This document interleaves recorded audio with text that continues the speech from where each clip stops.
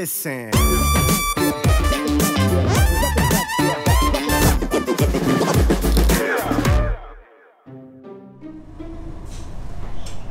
오늘 저는 아이랑 함께 헬스 체크업을 하러 오차되어 왔습니다. 헬스 체크업을 하기 위해서는 지문 채취까지 다 하고 번호까지 다 나와야 되니까 그걸 다 하고 빠르게 예약을 하셔야 됩니다. 오늘도 빨리 끝났으면 좋겠습니다.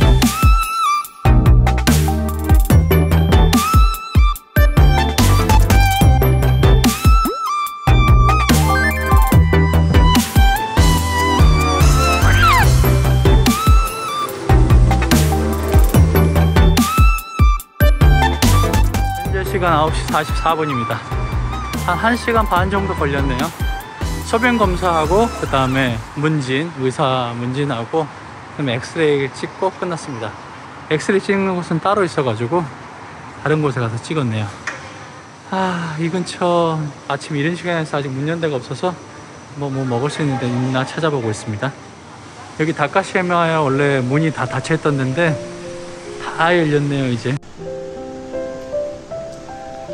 2년 동안 닫혀있던 곳인데 여기도 문을 다 열었네요. 이제 행사를 하고 있습니다. 정말 옛날처럼 다닐 수 있는 그런 분위기입니다.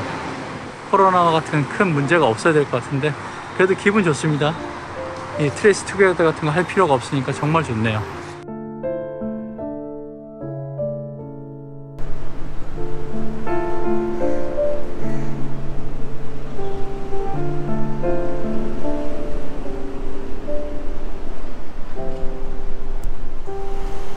왜 찍어? 그냥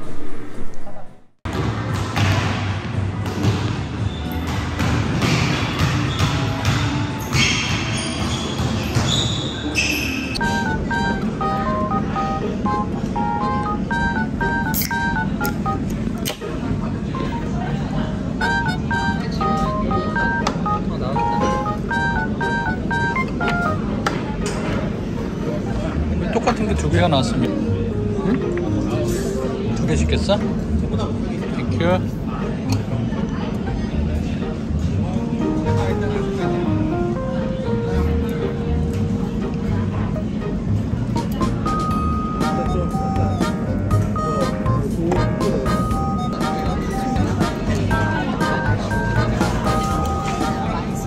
이제 할 일을 마치고 밥도 먹고 돌아가고 있습니다. 이제 호주 가는 준비는, 서류 준비는 이제 다 된 것 같네요. 나머지는 이제 비자가 나오는 걸 보고 또 필요한 거 있으면 진행이 될 것 같습니다. 뭐 니를 왜 익혀? 그래, 동안에 먹어요. 여기 와서 뻗어. 여기 기내자요.